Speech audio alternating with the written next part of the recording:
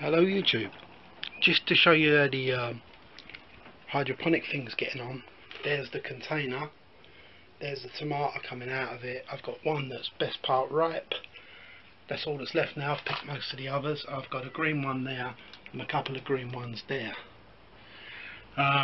This will be coming out of here soon because it's getting that time of year.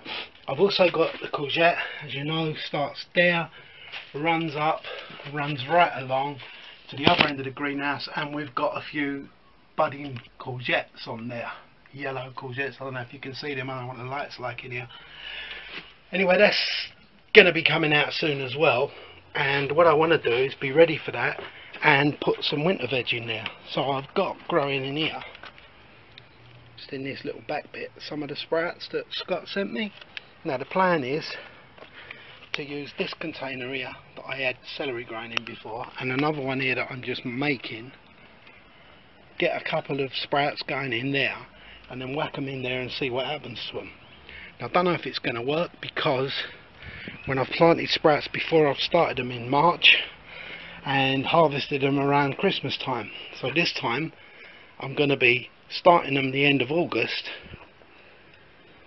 and who knows, but we'll see. I mean, I've got this thing's going to be sitting empty all winter otherwise, so I might as well use it, right? Okay, I'll bring you back when I'm done. So then it sort of struck me, you might like to see what the hell I'm about to do. So I don't think I can do it one-handed, because I don't have a selfie stick, I don't have a tripod, I don't have anything like that. But I'm going to try and show you what I'm doing. So I've got one bucket there, one container there, filled, and the water is just touching the very bottom of the little net cup. So we're going to fill the other one up to that level, which I nearly have. There we go. Now that's just to the net cup also. That's wedged in the bucket with a couple of plant pots just to stop it falling over.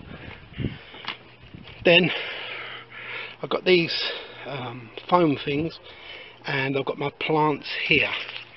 Now the plan is to tease these plants out of here, hopefully without damaging them too much, so that I get the roots. Now, as I say, not the easiest job to perform one-handed, but here goes nothing.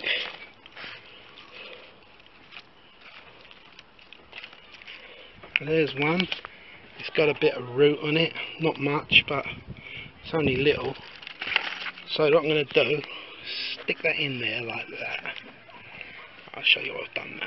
So I've stuck it in there. There's the root coming down through the bottom, and then that gets put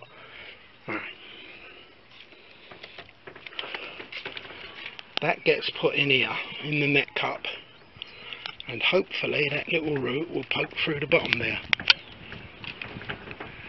which you can't see at all. Right, plants in. Where's the root? Just oh yeah, and there's the root sticking through the bottom. I hope you can see that. So then it's just a matter of sticking that in there like that. So there it is, there's the root in the water, well, nutrients, and then I've got some clay to go around that in a bit, but I'm just going to try and do that one more time. I've got another one. Hopefully I might be able to show you it a bit easier this time. See, another one come out here, and that'll do. Push comes to shove. Right, so same story. There's the plant in the whatever it is, foam, and then here's the net cup. Push that right the way in. So there it is in there, and push it down, and through the root comes.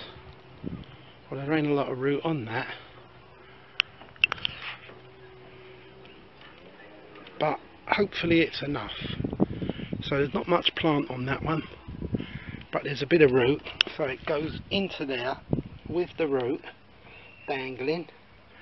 Put it in there, and that is it, apart from a few of these clay pebbles that just hold the plant upright. Well, that's the plan anyway. Let's see if I can do it without mullering it completely. That worked well. I might have to bring you back for that, because I don't know what the hell's gone on there. Not even sure that I moved it. Let me put some in this one. We'll do this one and you can see what's going on.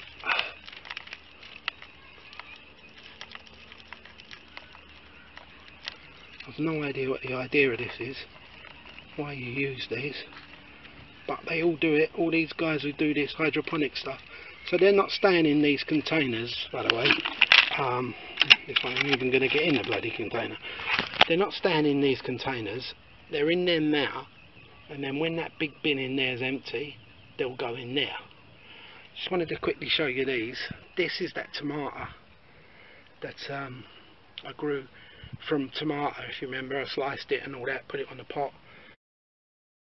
and it grew. The winds give it a real bad bashing. Look, there's a branch there completely dead, but the plant itself ain't doing too sadly. It's got flowers, and so is that one there, which is the same thing. And then I've got another one just over here. I'm not going to show you everything. There's another one here that's doing really well. Loads of flowers.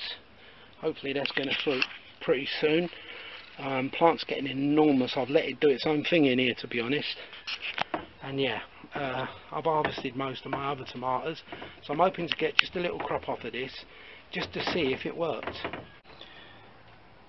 Them same tomatoes I was telling you about that I got from slicing them, putting them straight in the pot.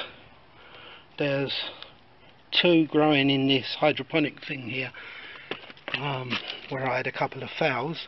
There's one here which is getting quite big, and one over there which is even bigger. This one's about to get flowers on it, so I might even get some tomatoes off of them as well. So yeah, it wasn't a bad experiment. It seems to have worked. I just want to see what the fruit turns out like now. Okay,